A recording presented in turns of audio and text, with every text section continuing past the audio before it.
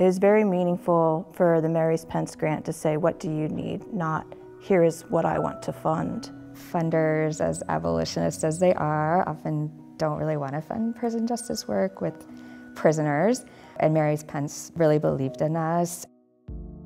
The Mary's Pence Grants program is unique in a way because we focus really on small grassroots nonprofits. Typically, they don't get much opportunity when applying for larger grants, or when the search for funding is happening. It can be rather difficult because you're one, just starting, or you might not have as much content and information that typical grantors might be requesting. You don't have a whole list of years of accomplishments, but you may have the idea and the drive and the connections with people in the community that positions you to be able to make change that maybe nobody else would be able to do.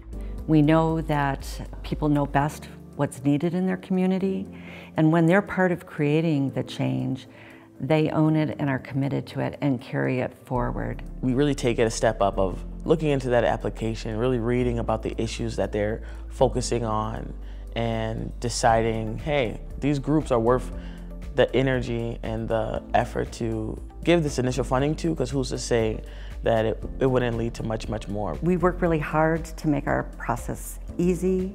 We often go back to them with questions that help them tell their story about what they're doing so that we can evaluate how they fit with our funding and really match them up to our criteria. The willingness to spend an hour on a Zoom call with our organization and to talk about the storytelling and to listen, it was so powerful and meaningful. It was the most human-centered grant process that we've ever been through.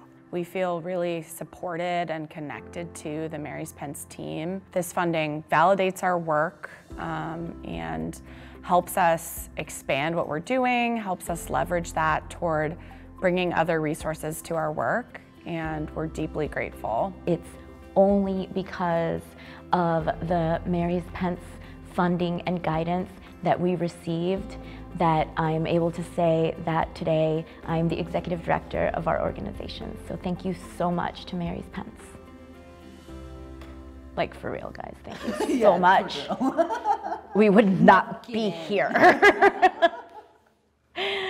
Yeah, we would not be here. That's so cool. Yeah.